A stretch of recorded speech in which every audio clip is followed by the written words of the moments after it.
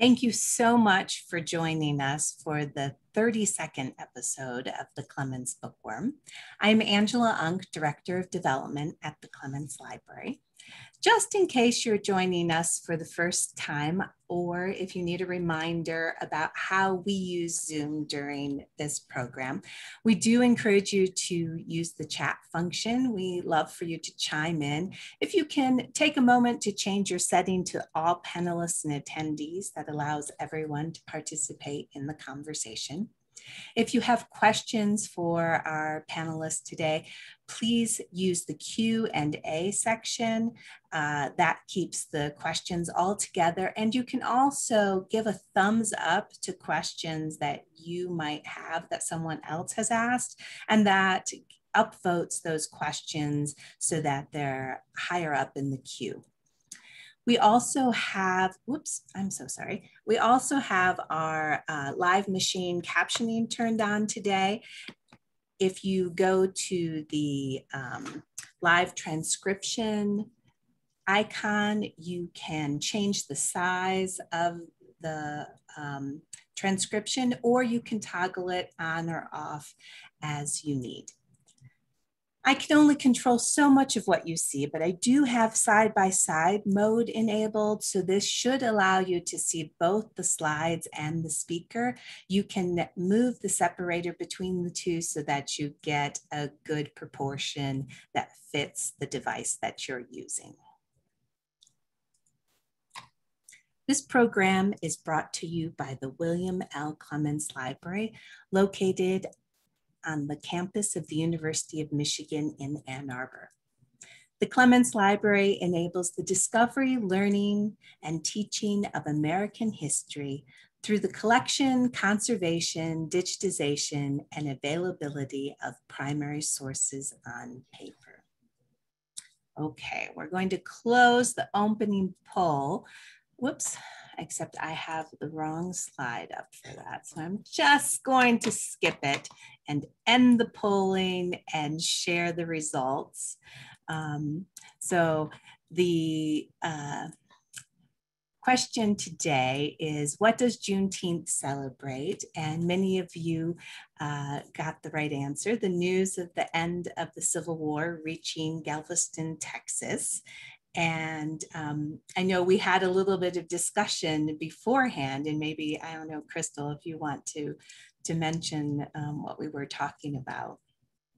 Sure, absolutely. Yeah, so this is a topic of much discussion right now, and it's a kind of tricky historical event and moment, and we'll be talking a lot about freedom today and how we can kind of complicate ideas of freedom.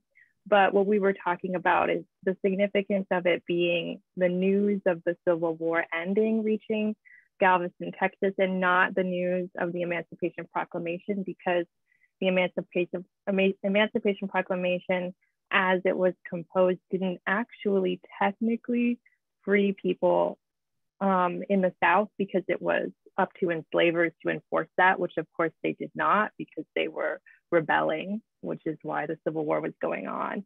So it really took the end of the Civil War and then that gap between when the end of the Civil War occurred and then that news reaching Galveston, Texas. Thank you, thanks.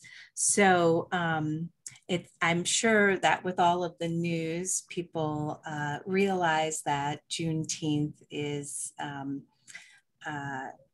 has just this week, the United States Congress has passed legislation to establish a new federal holiday, Juneteenth, National Independence Day. So that's really exciting news, and hopefully people will learn a little more today and will be inspired to continue that learning.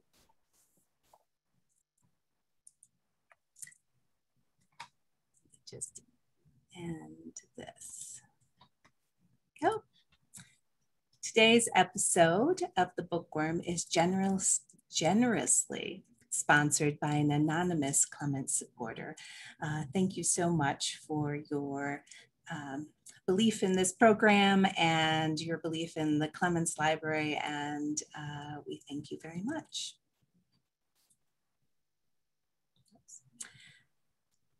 I am joined today by the Randolph G. Adams Director of the Clements Library, Paul Erickson, who will chat with author Crystal Lynn Webster about her new book, Beyond the Boundaries of Childhood, African American Children in the Antebellum North. So I'll turn it over to you, Paul.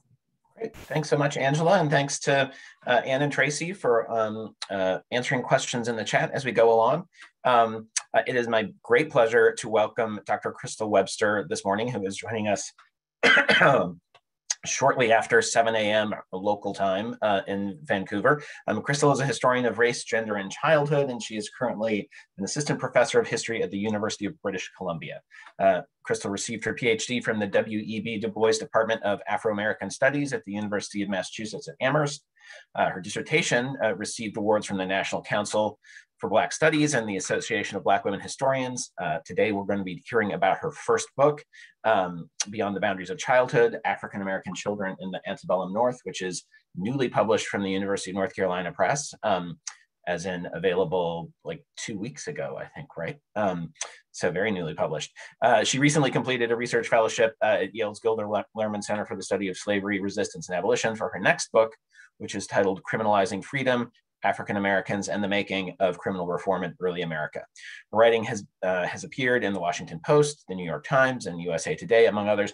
And I have known Crystal since she was a participant in a summer seminar at the American Antiquarian Society, where I used to work in 2015, called Reading Children. It was led by Pat Crane from New York University. And one of the great joys of my life in this business is sort of seeing projects come out that I sort of got to hear about in their very early stages. And so it's really exciting to have Crystal here today to learn about her new book. So take it away.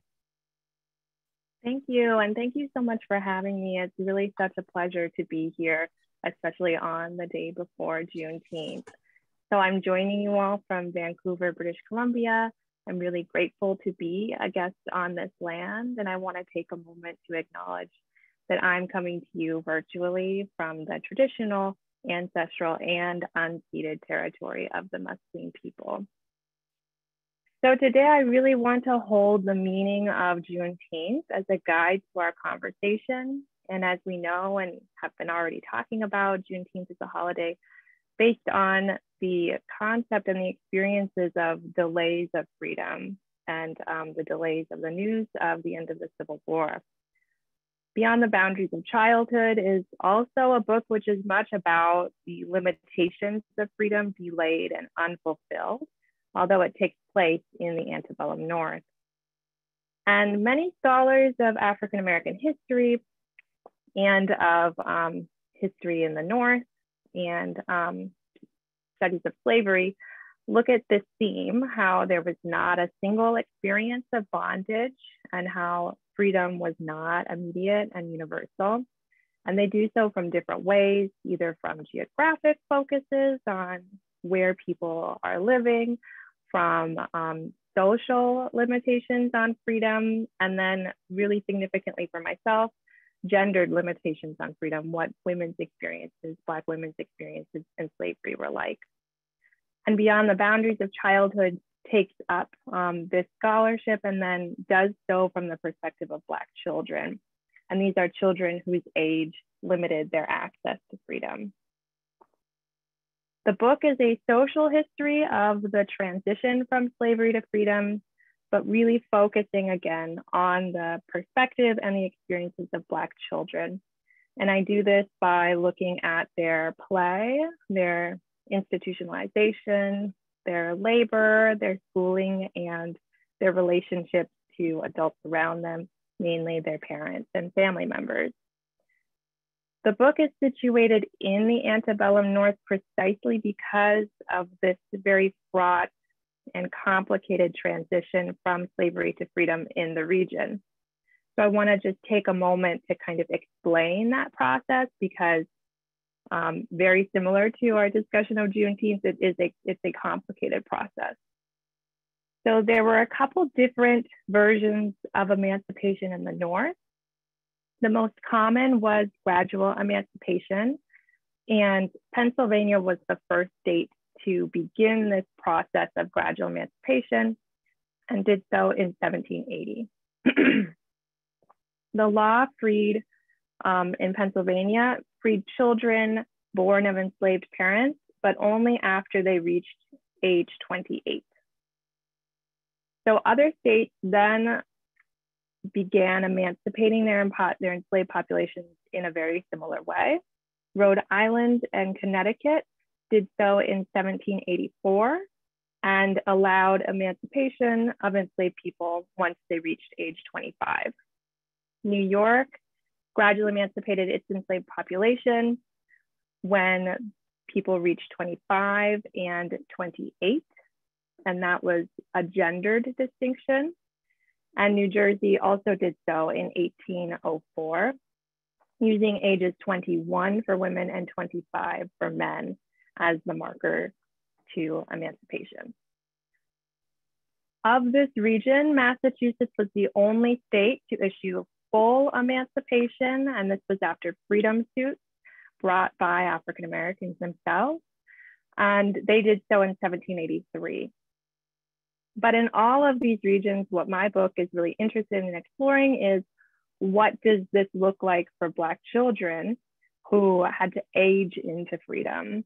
And the way that this process worked was that once children were born after these dates, they were kind of in this in-between status as indentured servants, but often fulfilling very similar roles as enslaved people. So for all of these reasons, emancipation in the North was largely based on age, and Black children had to grow up in order to be free. They were subjected to new forms of unfreedom based on being Black, being children, and being indentured. And as a result, they were suspended between slavery and freedom, not quite either, but also suspended between the new categories and legal categories of being a child and being an adult, and not quite either at the same time. So this really interesting paradox that I explore in the book. So today I'm going to focus on this theme of unfulfilled freedom by sharing stories from a few of the children in my book. And they really illustrate this best by looking at the tensions between work and play, and how this tension limited freedom for Black children. So I'm going to talk today about some children in the book named Rachel, Zilpha, and Stephen. And each of these children show up at different points and really represent this, this unfulfilled freedom. So I look at these children by examining how not only they're marginalized through this process, but that they resist the restrictions on their play and the commodification of their labor. And that this resistance, I argue, was a form of freedom making. They made their own freedom in this context of being unfree Black children in the North.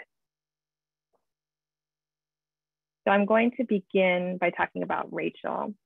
In the mid-19th century, children of an elite white Pennsylvania family, the Morris family, enjoyed a summer of play and adventure.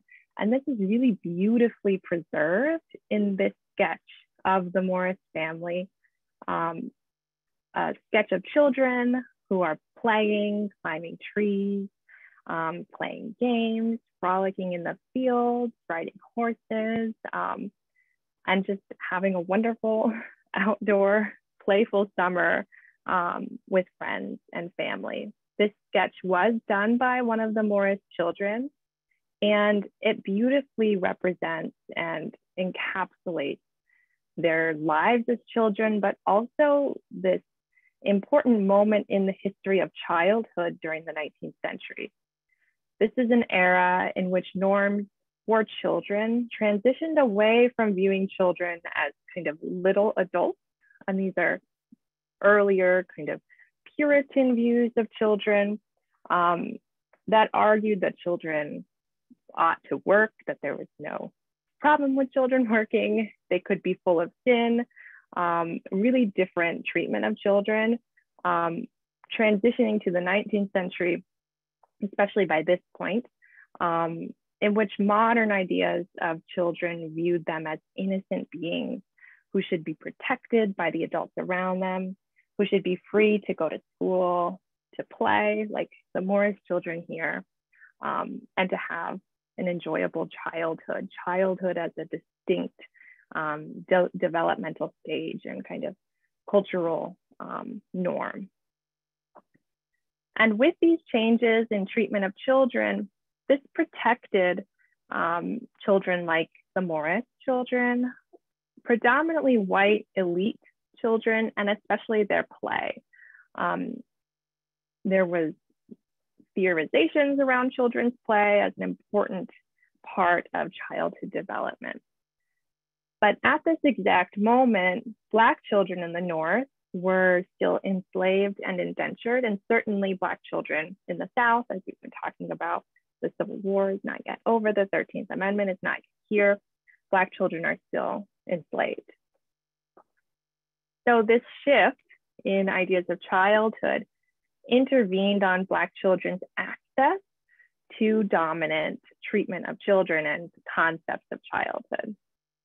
So if Black children played, they were still seen as resisting labor, as being deviant, as maybe too mature to play, but at the same time, too childish to behave, and at the same time, naturally suited for labor. So again, these kind of paradoxes that Black children experience. So they did not experience a freedom to play, but at the same time, they carved out spaces for leisure and enjoyment as children. And in doing so, they imagined possibilities for themselves beyond racialized notions of childhood, as well as limitations on their freedom. So as I say, I argue that for Black children in the North, play was a contested site of freedom making, and for no one was this clearer than for Rachel. Rachel is on the cover of my book, and she really stands out amongst the sea of children preserved in the sketchbook. I discovered her in a drawing titled Playing Blind Man's Bluff. And in this drawing, the blindfolded Hannah, a child in the Morris family, and Luke, her little brother, play with Rachel, and Hannah tugs on Rachel's apron as if she's just been caught. Rachel was most likely indentured to the Morris family as a young girl. And the other children, Hannah, Luke, even the pets, are well documented in the Morris family papers, but Rachel is not. Really, what we know about the family and what we can find in their records tells us about Rachel, despite her absence in the Morris family papers. The family was involved in Quaker activism in the Philadelphia region, and that includes their work at the Philadelphia Shelter for Colored Orphans, which was the first orphanage to admit Black children, and it did so in 1822. Rachel's presence at the Morris family home may have been a direct effect on their involvement. They may have, from their relationships from growing up with Rachel, decided to become activists at the Philadelphia Shelter for Colored Orphans, or perhaps it went the opposite. Perhaps they had Rachel indentured from the Philadelphia for Colored Orphans. We're not really sure which direction that goes. But again, despite the very limited knowledge we have of Rachel, she tells us so much about Northern Black childhood. Rachel found ways to carve out space for play, Blind Man's Bluff, while she worked at the same time. And this was a typical experience for Black children who were indentured. They were indentured in domestic homes, they lived in the home, they grew up with children, and that distinction between work and play was very much blurred for them. But what was play like for an indentured child? Did this play bring the same joy and freedom it did the Morris children? Rachel's words were not recorded by the Morris family. She only has this kind of sly smile as she plays. But again, this was documented by one of the children. But the fact that she did play while working is very radical. She found space for leisure in a place and a setting that sought to commodify her labor. Playing during work infringed on that commodification. Other indentured children tell us in their own words about their complicated relationships to play in the North. And one of those children is Zilpha Elah. As a young girl, Zilpha was also indentured to a Quaker family when she was 12 years old. And she described that experience as, again, very complicated. When she played with the children to whom she was indentured, she felt sinful, she felt childish, she felt immature, and she believed that religious instruction was her only way of relief that didn't kind of make her internalize something wrong with her, essentially. Time and time again, Northern Black children and their childhood and youth was represented by adults without mention of play or by overemphasizing their mature dispositions, like Zilpha Elah. And Rachel, although she was represented in the sketchbook, doesn't tell us more about her story. And as I said, the Morris family left out any mention of her. And this marginalization and erasure has then the effect of marginalizing Black children and their play in ways that justified their mistreatment. So not allowing Black children to have that space, or not celebrating that, or writing about it in ways that they were doing something wrong, justified the indenture of Black children and the process of the end of emancipation in the North. Beyond play, Northern Black children experienced various other forms of paradoxes and limitations on freedom. And one of these were the tensions between protection or care and paternalistic intervention and harm. This harm often occurred inside institutions that were led by reformers who were involved in assisting the African-American community during this transition from slavery to freedom. And many of these were Quakers in Pennsylvania. Stephen Ricks was one of the first children admitted to the Philadelphia Shelter for Colored Orphans, the same institution that the Morris family was involved in.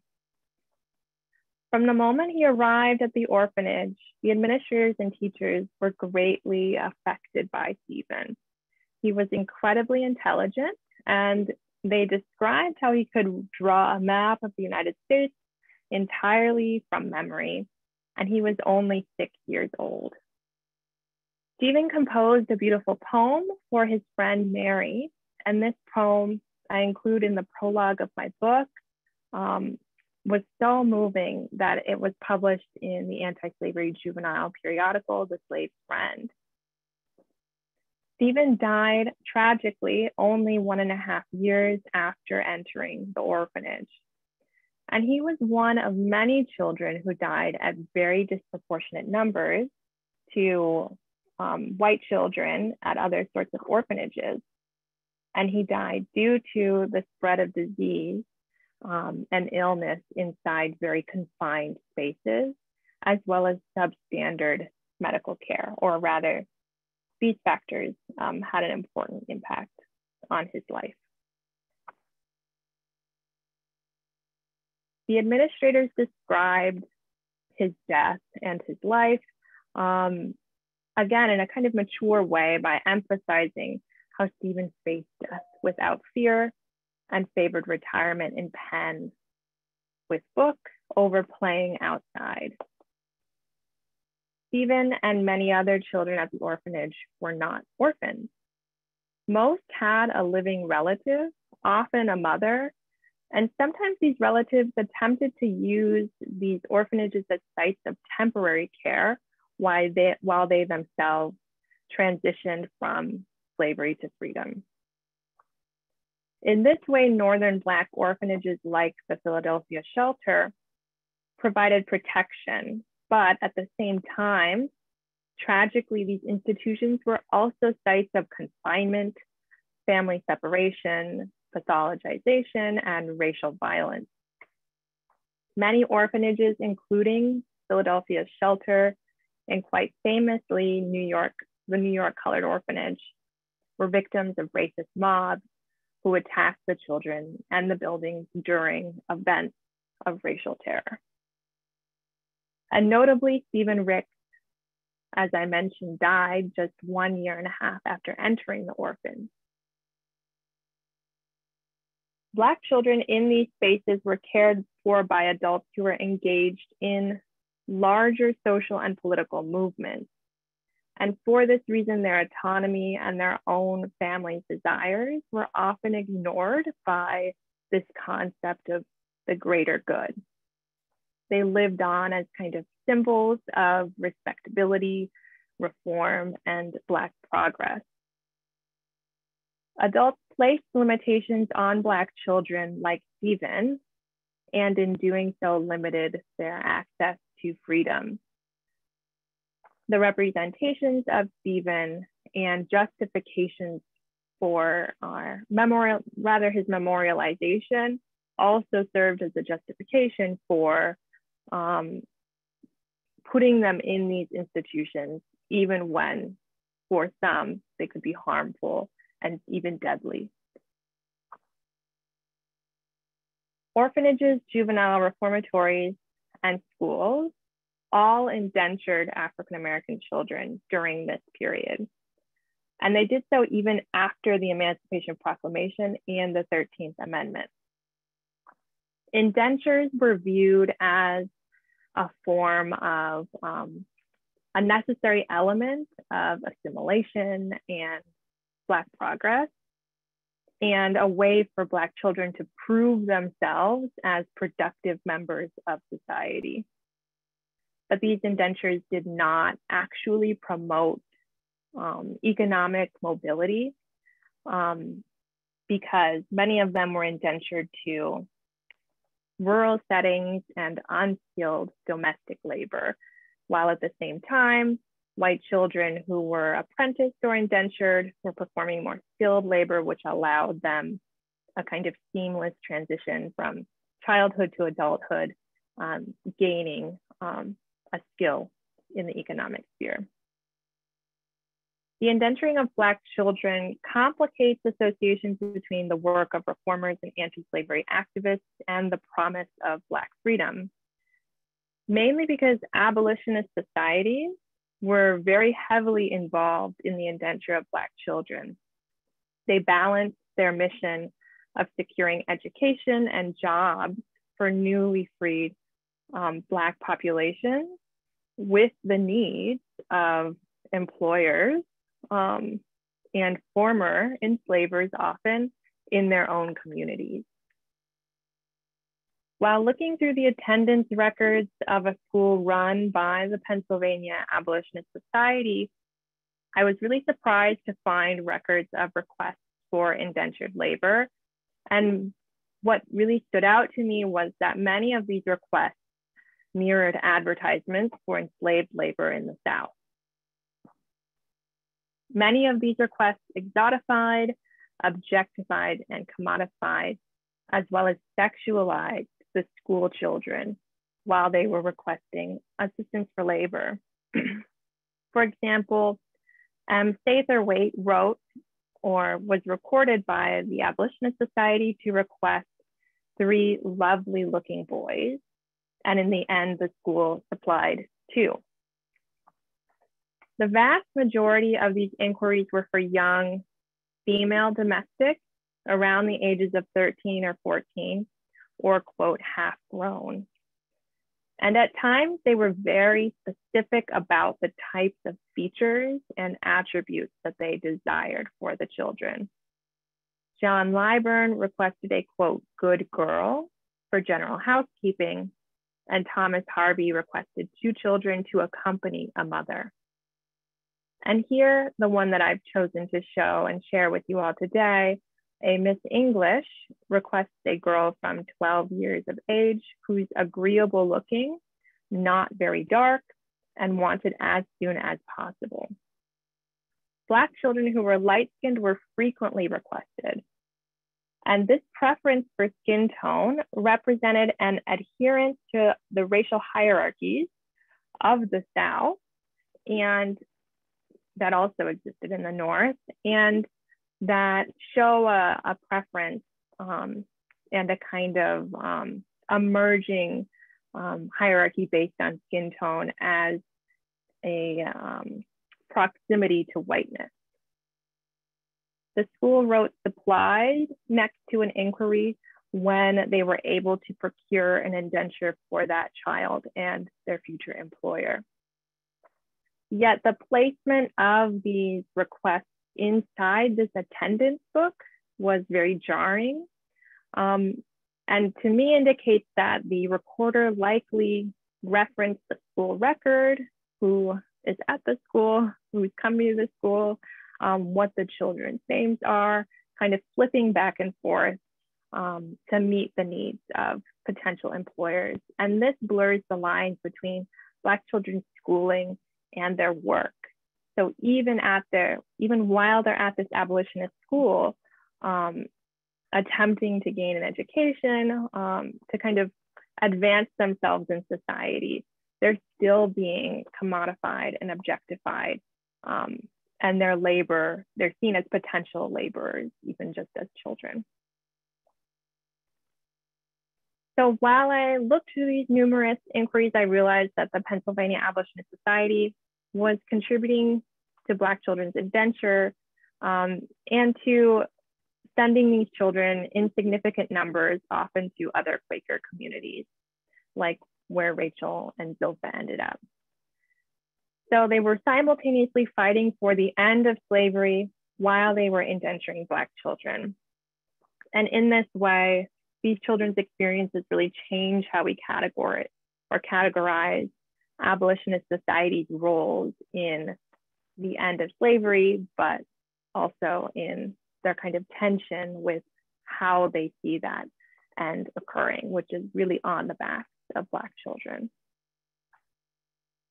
So in all of this, Rachel, Zilpha, and Stephen, as well as the children at the Clarkson School, run by the Pennsylvania Abolitionist Society, experienced limitations in all aspects of their life, while they were playing, while they were in school, as laborers, in their health, and as separated from their parents.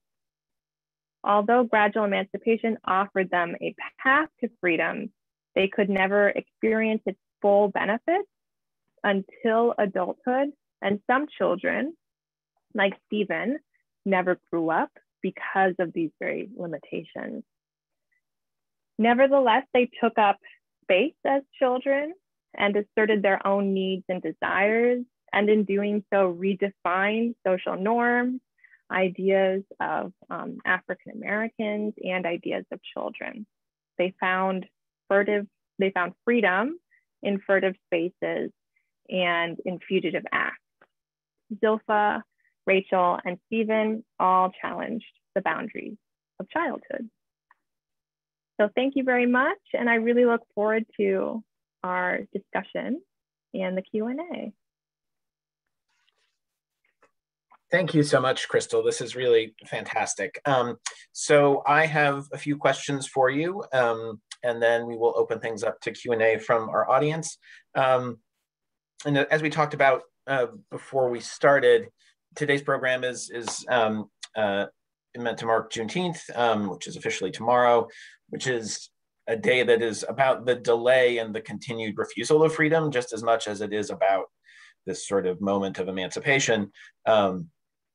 Given that it marks, what it marks is news reaching people too late. In this case, several months after the war had ended. And there was a really striking line in your book. You write that many African Americans during this period conceptualized freedom as family. And it's incredibly moving throughout the book, the way that all of the stories you tell are about not just the delay of full freedom, but also the delay and the forestalling of families being reunited. And that's sort of something that that is just really moving and hangs over the entire book. And so I really encourage people to buy the book and read it if it's of interest, which it should be. So this is a question I ask everybody who is on the Bookworm, since we are a library and we love things that happen in libraries and stories about libraries. How did you come to this project? Was there a moment when you were doing research when you realized that this was what you wanted to write about? Yeah, absolutely. So I think that there are a couple ways that I kind of identify how I came to this project. And one of the important ways is kind of recognizing the legacy and the significance of historiography, particularly in Black women's history and in the history of childhood and youth. And I think we'll want to talk more today about the kind of trajectory of this, but for me, it was so important to recognize Black women historians, particularly Erica Armstrong Dunbar, Leslie Alexander, who really kind of set the stage for works that look at these spaces and again, look at that kind of fraught experience for African-American women in the antebellum North. And then from that kind of background, looking at Black children became so important through the works of Wilma King and Stolen Childhood, as well as, again, studies of the history of childhood and youth, Anna Mae Duane and Robin Bernstein. And so I was really interested in this question of what does it mean to be a child in the North, and to look at that from a child perspective, and really went searching in the archive anywhere I could find Black children. And as I mentioned, they came in unexpected places. And one of the first children that really struck me and kind of led the project in the way that it went was Rachel.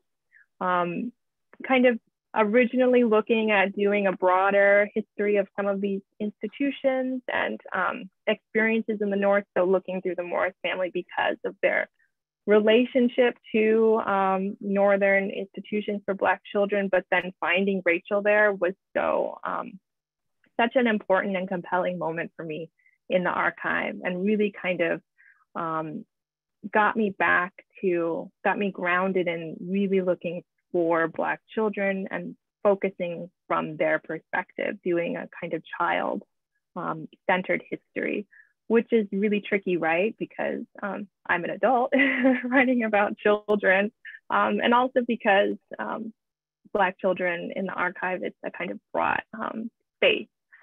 So I think that moment was so significant for me, not only finding Rachel, but realizing that I was going to need to look in all these different ways through the archive to kind of locate the stories that I was interested in telling. And really trying to draw upon those new histories and historiographical work that was focusing on the antebellum North, focusing on women, and challenging the ways that we think about slavery geographically and the kind of gendered experiences of slavery. So how do you define childhood for the context of, for the purposes of this project, given that childhood was a category that, as you talked about, was really in flux in the period that you're studying here, things that we now sort of think of as relating to specific phases of life, adolescence, and these were new concepts in the early 19th century, and in particular, what does it mean in this period to be a free child, given that part of how childhood is defined is that is negatively, right? That you don't have full legal rights.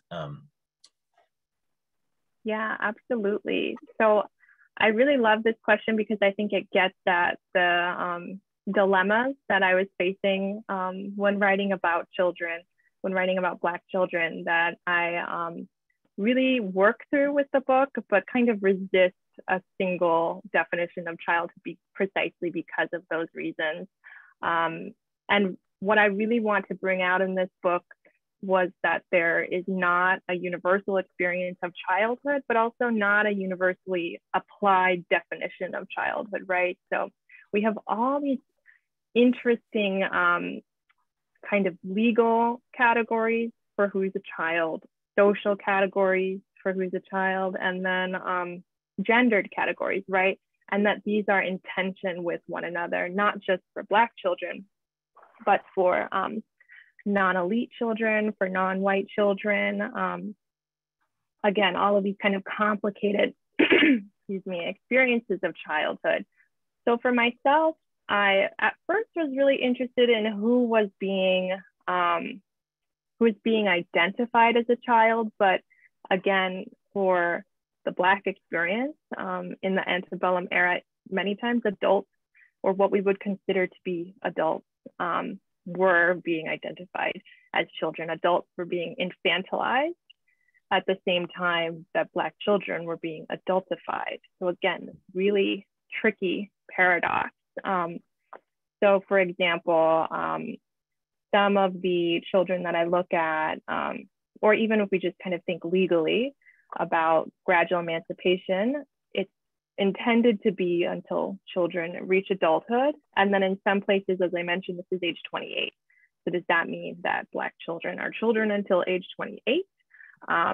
Or if we're thinking from like a criminal justice standpoint, we have at the same time that juvenile reformatories are being established and admitting white children to pull them out of adult prisons or to put them in a separate space to kind of protect their childhood and protect the idea that children don't know the same things that adults know when they commit crimes.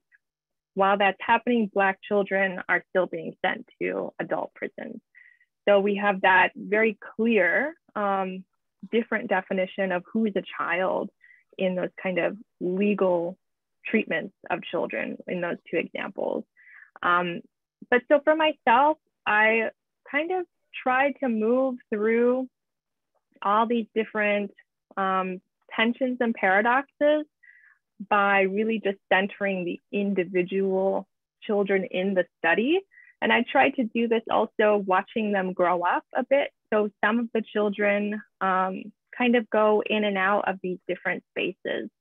So they might have been indentured at one space, criminalized in another space, going to school in another space, and kind of recognize how they were defined by adults around them in each of these spaces, but also then what they are doing for themselves and how they're attempting to kind of make themselves visible as individuals resisting this kind of racist treatment from the adults around them. So the short of it is that I tried to be a little bit more specific with each individual child, and also that I at the same time resisted a kind of single definition of childhood for that specific reason. And as a historian, it's also so important for me to be historically specific, right? To think about childhood, as you said, in flux and changing over time. So the children in the 19th century or in the early 19th century and how that was defined changes by the time we get to the mid and late 19th century. Right. And it's, you know, as I was reading the book, I was struck by ways in which this conflation of unfreedom and childhood is still with us, right? So the category of emancipated minor is a legal category, where a child that it petitions can be treated as an adult, but framing it in the language of emancipation is very strange. So, there's been a great shift in scholarship over the last 10, 15 years or so to, considering intersectionality seriously, sort of the ways that that race and gender and class and physical ability all come together to affect people's experiences in history. Why has it taken so long for age to be taken into consideration in that conversation? Yeah, this is a really, really excellent question. I think that we, in some ways, are kind of poised to do this because of, as I mentioned, the foundational work in some of these areas, especially in childhood studies, as well as the history of childhood and youth scholars who have really said, okay, we really need to look at age. This is an important category. And I think it's taken a little while. I think I've been thinking about this a little bit, especially in my approach to the archive. I think because of adult assumptions about children, which really essentially come from this shift in ideas of childhood, or have roots in these shifts in ideas of childhood in the 19th century.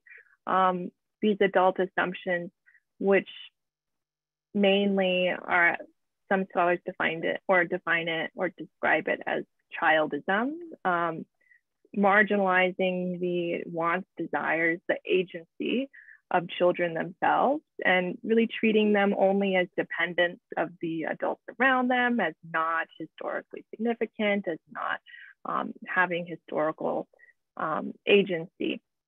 And I think because of this wave, this important wave of scholarship that really challenges that, we're beginning and are kind of in the midst of doing the work to look at age as a category of analysis. And then based on that foundation, can now do the very complicated work of looking at age and race at the same time, or of looking at age, race, and gender. And in that, I'm thinking about the important scholarship on Black girlhood studies, and that being such a significant moment right now that we're able to kind of build upon these simultaneous categories and look at the experiences of Black girls, which tell us so much about different historical moments and different social and economic forces. For myself, the experiences of Black girls, I think is probably most clearly represented through figures like Rachel and Zilpha, like I talked about today, and then has played such an important role in my next project. I look at Black girls' criminalization and discover that very harsh treatments against Black girls really defined early American criminal reform, which was such a surprise to me. But again, because of that work that says we need to look at these categories at the same time, I'm able to gain so many new insights on the criminal reform period in early America. Fantastic. And you've mentioned this great wave of scholarship that's happening right now on 19th century childhood, and especially on 19th century Black childhood. And for people in the audience who are interested, work by scholars like Anna Mae Duane and Nazera Wright and Robin Bernstein, Rick Bell, Bridget Fielder, Karen Woods-Wireman. There's just this sort of great moment happening right now in the study of 19th century childhood. You mention in the book, you use this phrase, finding Black children in unexpected places. And for a lot of folks in our audience who are connected with the University of Michigan, that will remind them of Phil Deloria's book, Finding Indians in Unexpected Places. So I want to push on this idea of unexpected a little bit, right? So why are we surprised when there are Indians or Black children in the archive? Is it an actual issue with the archive itself that those figures are very rare and hard to find, or is it a problem with how we've been taught to think about what the archive and what's there and what's not?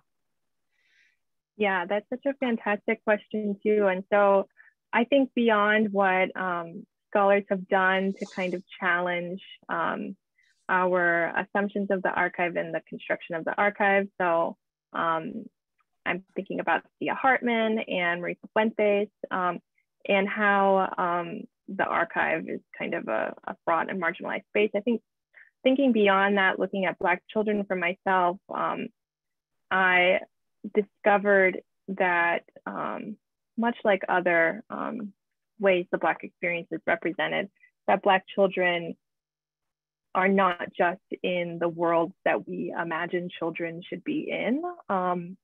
And the way that I approached this was, or the way that I described this was almost kind of playing with the archive.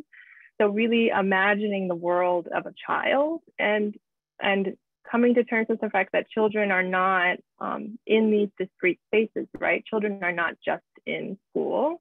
Children are not just in or on the playground, that they move in and out of these spaces, that this concept of like seen and not heard exists in the archive too, that even though the adults around them may have been treating them as these kind of dependents who need to be in these certain places, that they weren't, right? They moved in and out of all spaces of life. So like for the Morris family, who are in most of their records, describing their day-to-day lives, their financial situations, corresponding with one another, that Rachel is just there because she's a child and she's in all of these spaces. So other examples of that might be how children in my book, children like Stephen, I loved how Stephen showed up in all these different spaces. He's in this juvenile periodical, he's in the house, the orphanage institutional records, and then he's in private correspondence. He's in all of these spaces because he's a child who goes in and out of these spaces. And also children have a kind of, especially Black children, have a kind of unique access to these spaces, right? Because Black children were working, they're doing work around white adults, they're with white adults, they're with white children, but they're also with Black children.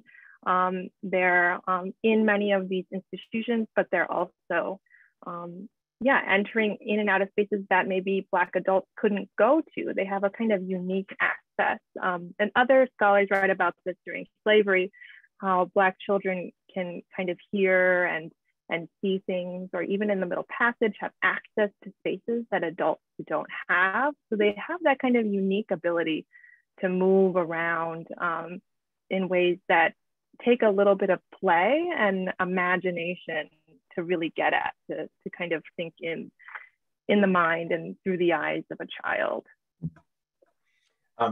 I have so many more questions. This is so fascinating to think about from the perspective of sources and research, but I know that we have questions from the audience. So I will turn things over to Angela, who is going to make a couple announcements and then ask some of those questions. Thank you. Thanks so much, Crystal.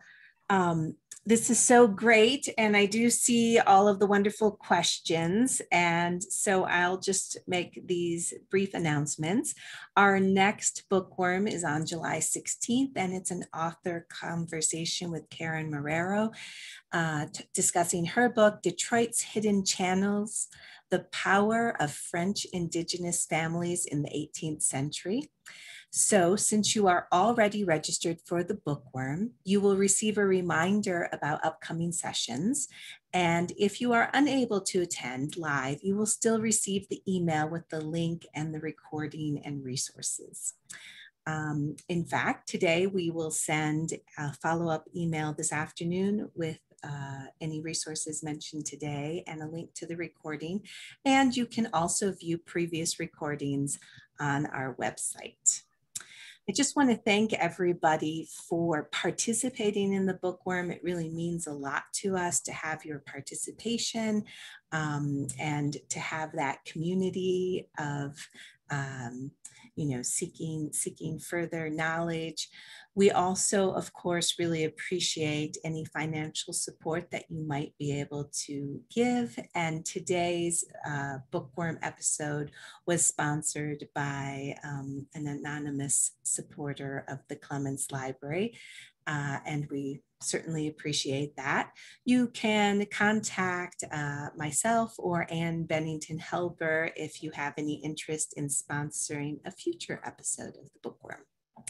Okay, and without further ado, we'll get to some of these questions.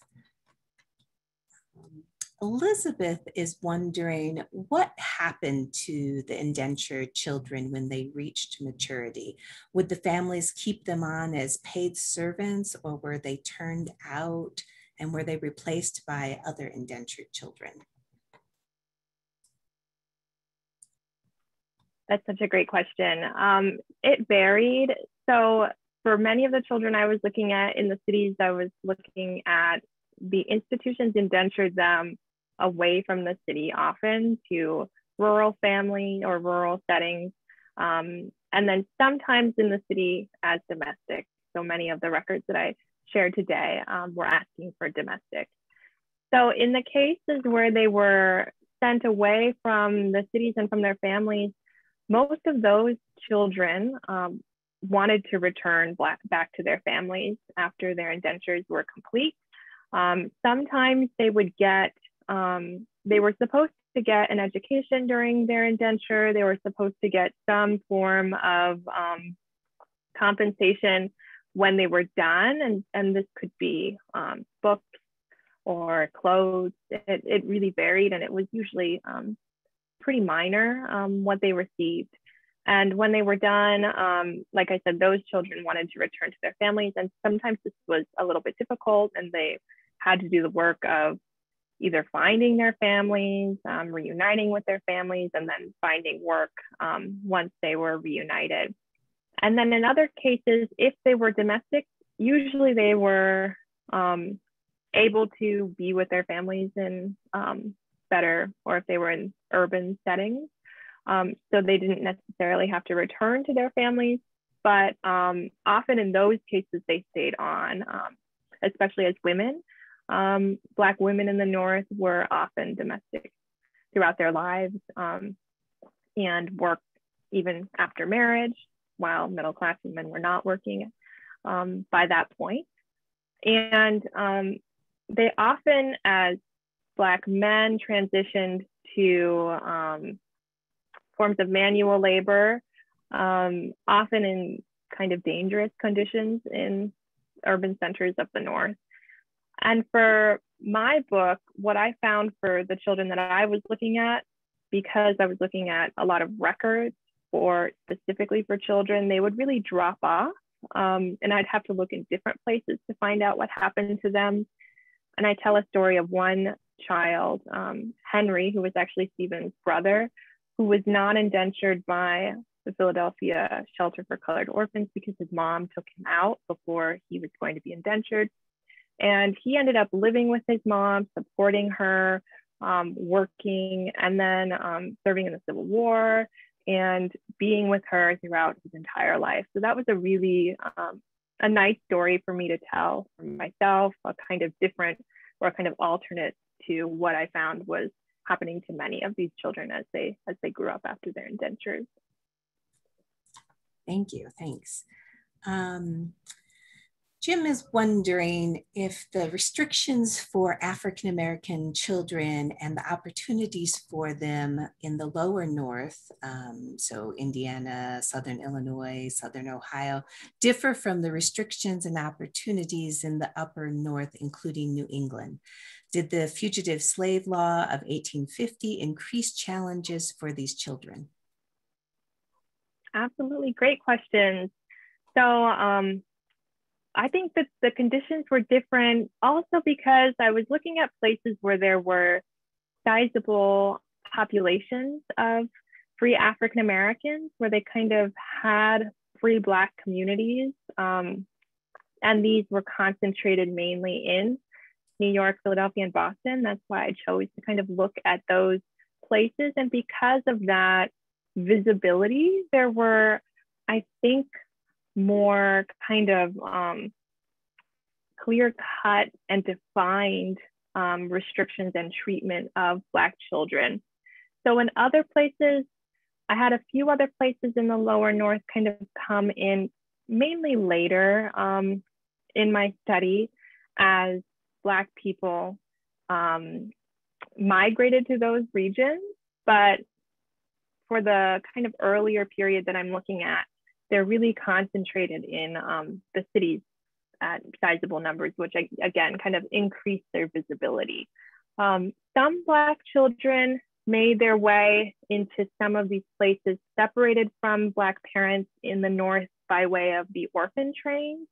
And the orphan train movement is really fascinating at this period and a kind of different history in and of itself. But what I found is that there weren't large numbers of Black children being transported on the orphan trains, that they were mainly being sent to these institutions in the north, I think in a relationship to the fugitive slave law, which I talk about later in the book, because what ends up happening is we have Black children who are in some ways some of the most vulnerable during that time, because they become vulnerable to kidnapping, as well as this kind of slippage, as I mentioned, between indenture and enslavement. So former enslavers sometimes, instead of indenturing Black children, would sell them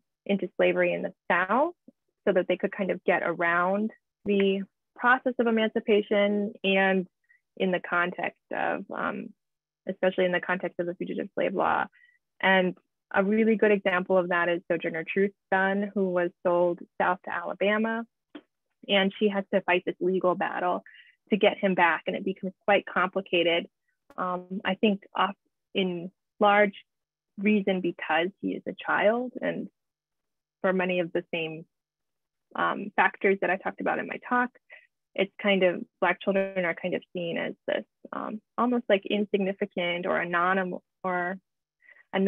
or a kind of necessary victim almost in the process of transitions to slavery and freedom. And not to go too far outside of the scope of the project, but really related to Juneteenth, we also see this happening in the South as part of the process of emancipation. I write about this, I think, in the blog that you shared earlier, but the same thing happens in the South. This way of emancipating the population, but still indenturing and apprenticing Black children. So we see those really interesting parallels happening at both moments, or at different moments, but in both regions of the North and South. Thank you, thanks.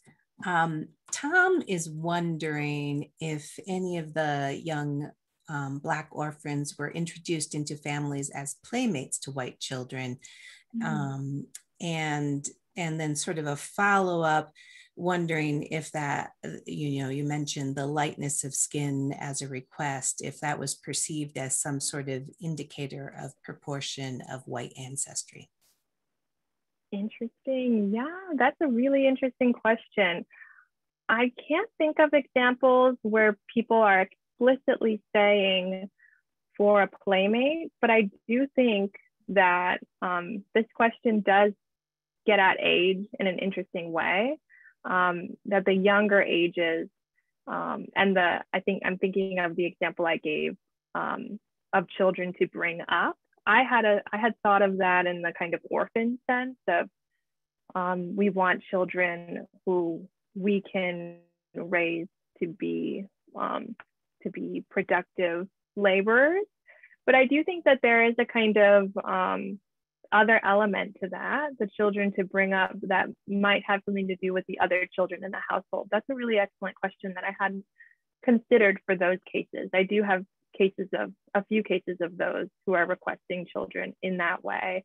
Other than that, I hadn't seen very many references to playing with other children in the household.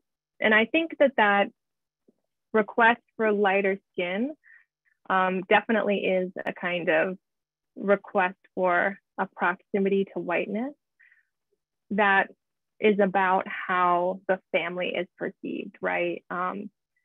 So at the time, very much like the South, a family's kind of economic stature and even social stature would have very much to do with who's working in the house, what the servants look like, and having someone who is lighter skinned.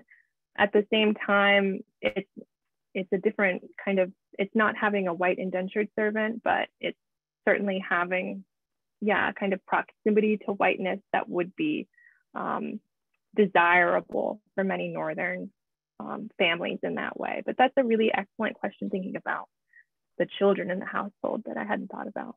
So thank you for that. Thanks. So Marjorie is wondering a little more about the comparison of childhood between poorer white children and Black children, because at the beginning you were talking about rich to poor.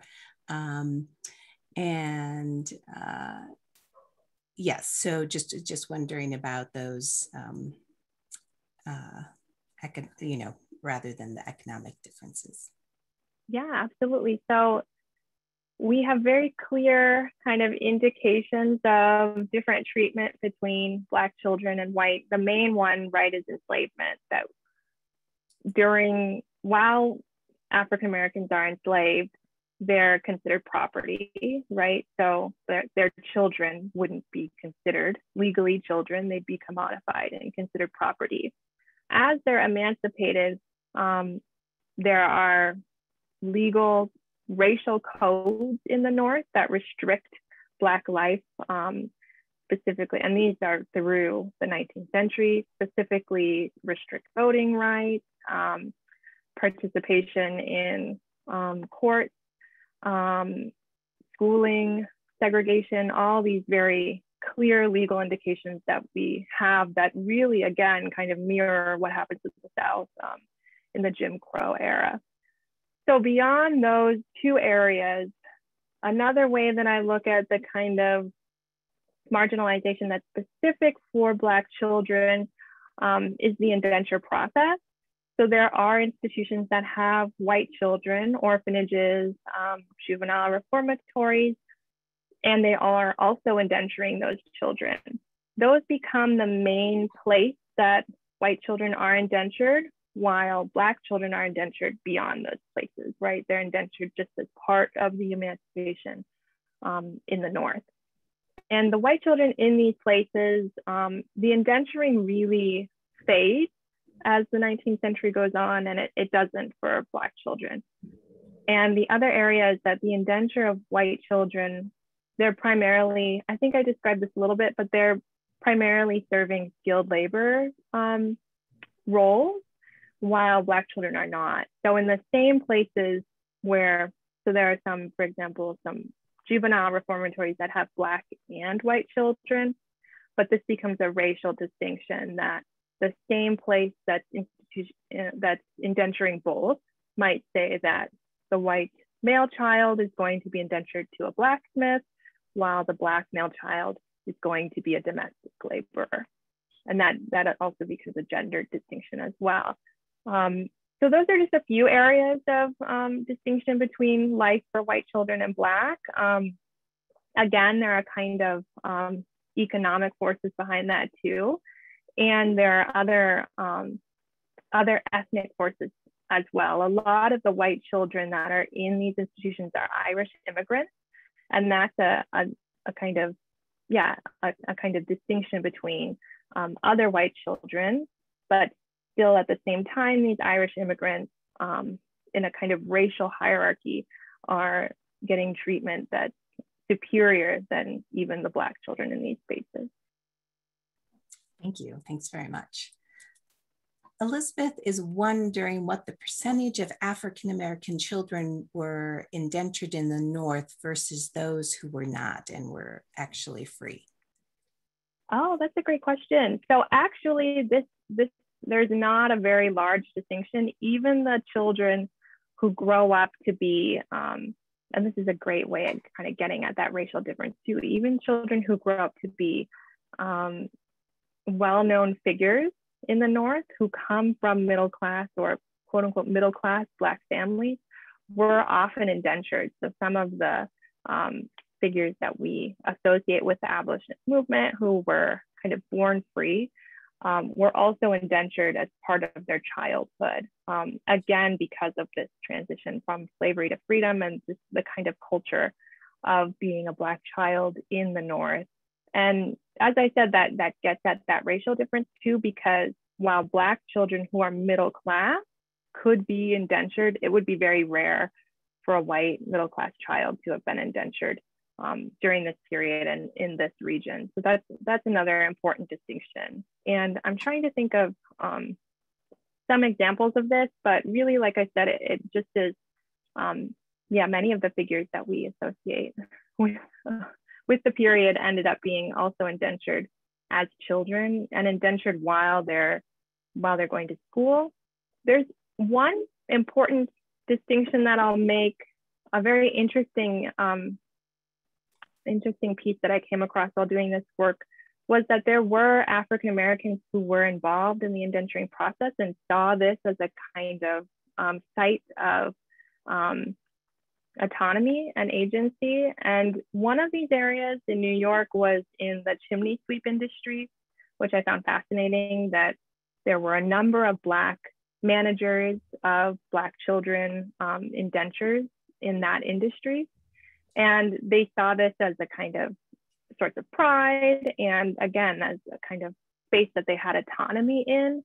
And then those children also grew up to be chimney sweep managers. So that's one important distinction that I saw. But by and large, most children, unless they had very extreme circumstances, were probably indentured at some point or certainly performing labor as children.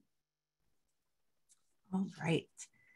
Well, we're getting short on time. I have just a couple more that I am going to ask, and then maybe we can follow up with a couple of people offline. But I thought Omer's question is interesting because we have talked a lot about the archive, and but maybe a couple more specifics could be interesting.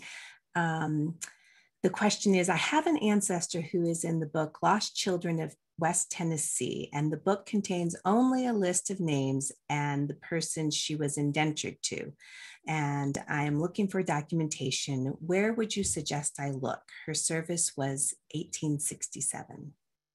Oh, wow, that's fabulous. That's great that they're in the book. Yeah, I've had a hope that some people might find inspiration or even relatives through naming the children. That's such an important part of my book. So I love that book does the same, names these children and give kind of historical significance to them.